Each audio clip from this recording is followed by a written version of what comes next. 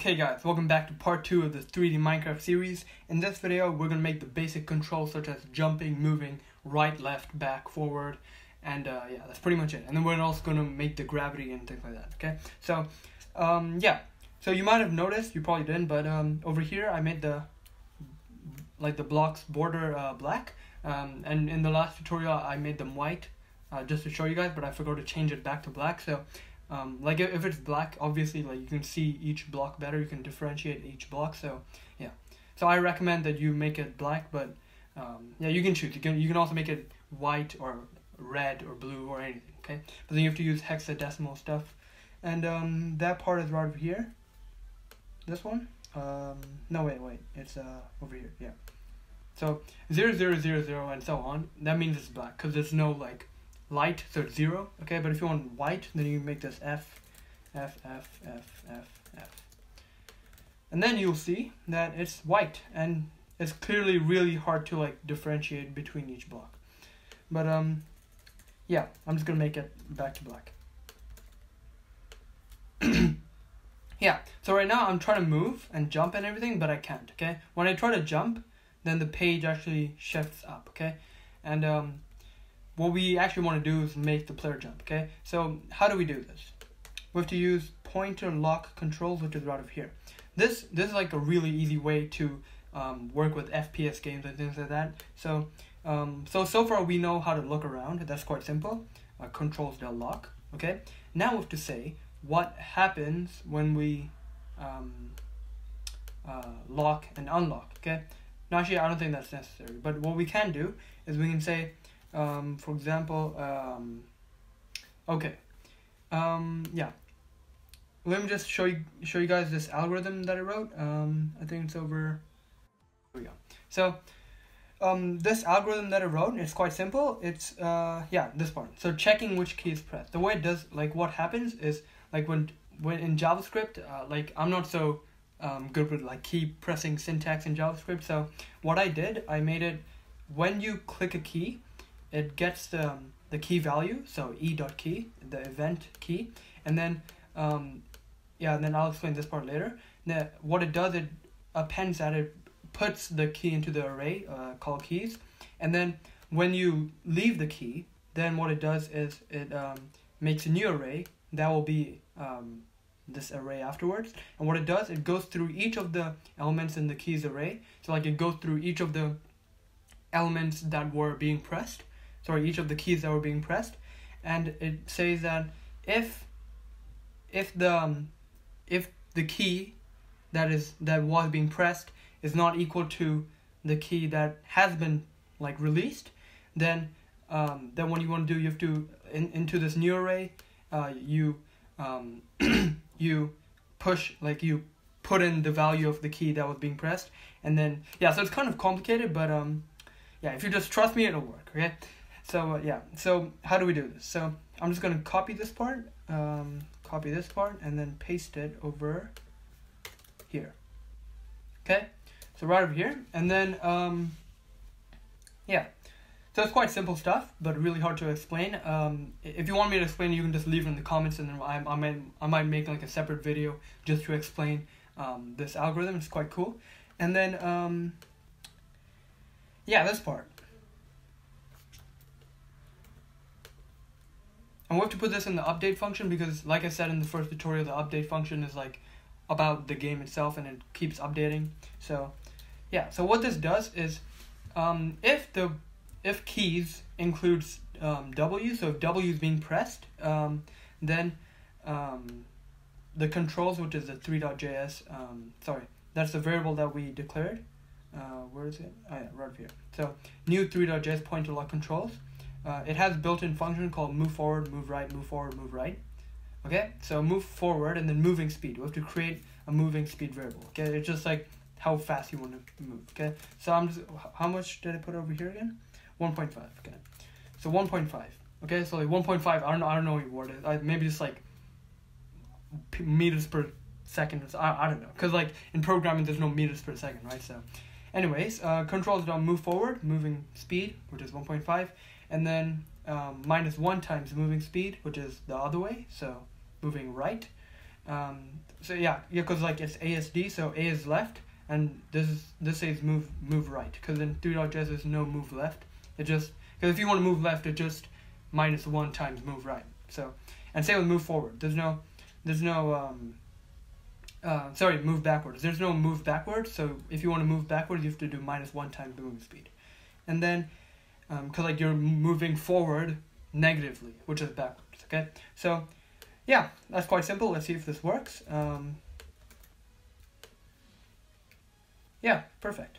Okay, and yeah, so you can move just like in Minecraft. It's pretty cool. But as you can see, I can't jump. So right now I'm clicking the spacebar, and I can't jump, and that's what we're going to code right now. It's pretty simple, and this might appear, okay, because we're doing it in the web, so it takes up a lot of energy. So yeah, anyways, so we can move right now. Now let's code the jumping.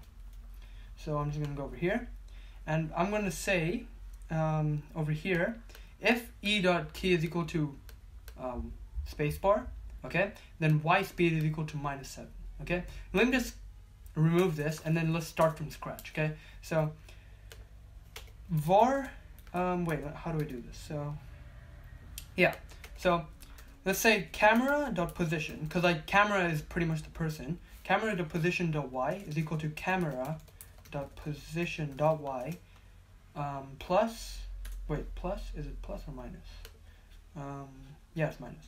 Okay, minus y speed. Okay, yeah, because like the y-axis is going downwards, and you want to fall down all the time unless you click space. Okay, so always fall down, and we're gonna declare y speed variable. So y speed is equal to 0. At the start is 0 because it has to accelerate, right? So and then we're gonna do y speed, because so this acceleration is equal to y speed plus let's say inc.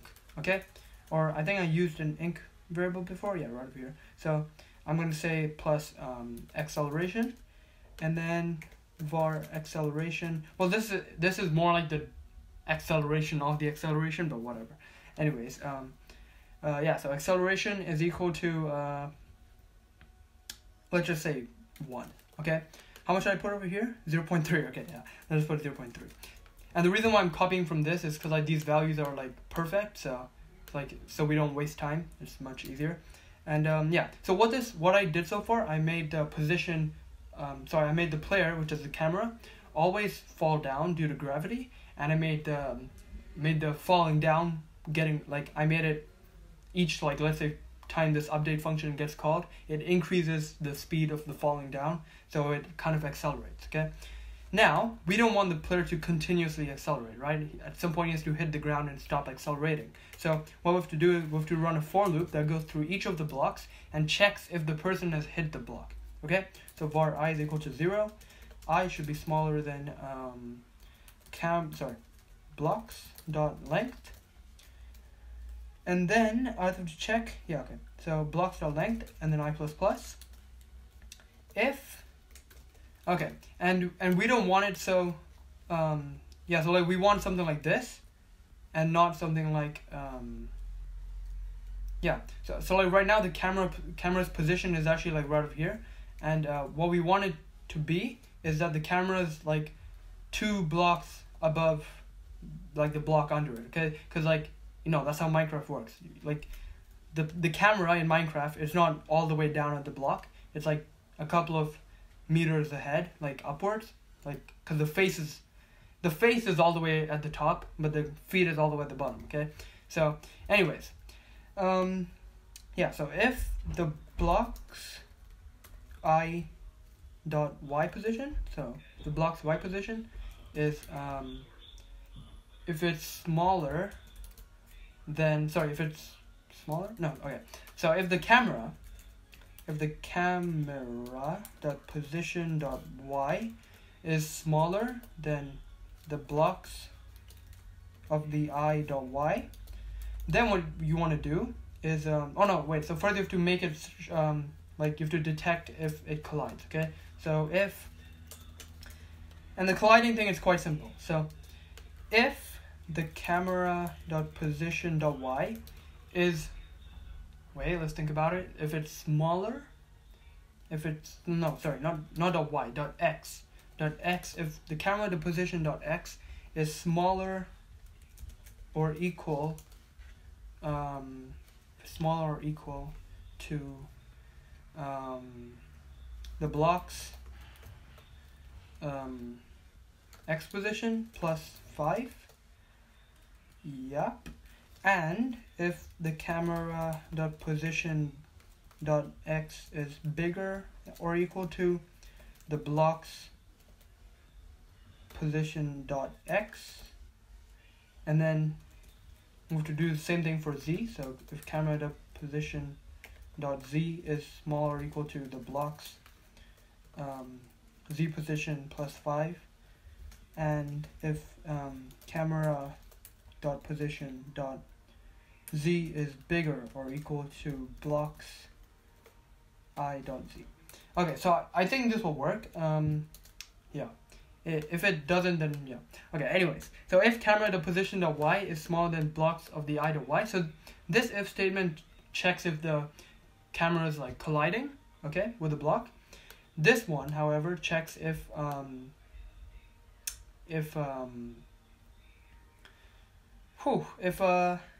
the camera, so this if statement, it checks if the player is on top of a block, and this one checks if the player has gone under the block that it was on top of. Okay, so over here we have to say if that is equal, if this statement is true, then we want to make the camera position equal to the block's y position.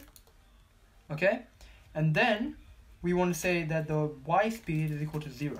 Okay, so we want to just stop going down. Okay, so let's just see if this works. Oh wow. Okay, so it's working. I'm falling down, and it's kind of like auto jump. So like at some point we have to make this auto jump much better. And yeah, there are some few glitches. You can see.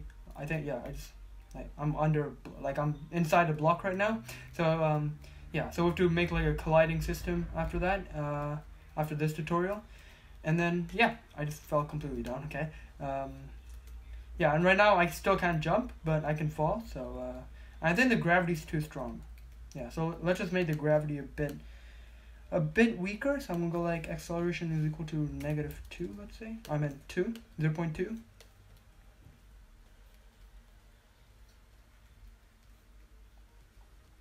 Yeah, I guess it's fine, whatever.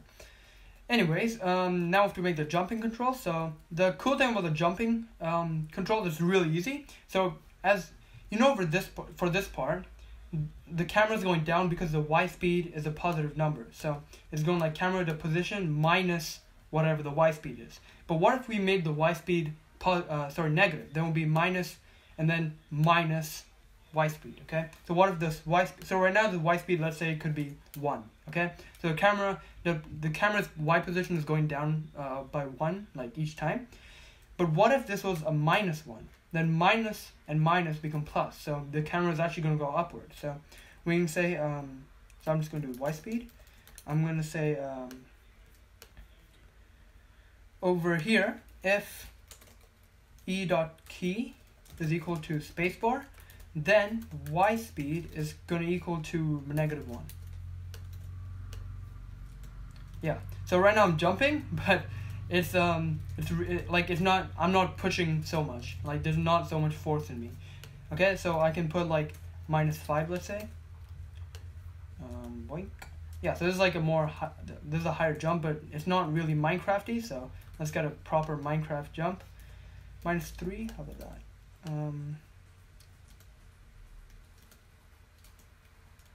Yeah, I mean it has to be only one block. So and I'm gonna make this acceleration much smaller. How much did I really put 0.3 there? I'm gonna make it like 0.0. I'm gonna make it like 0.08. Okay, and I'm gonna make the y speed -3 over there. Whew, that's like the moon. Okay. Yeah, I feel like this is fine. The falling down part. So I have to make less force, a smaller force. So how about -1 now?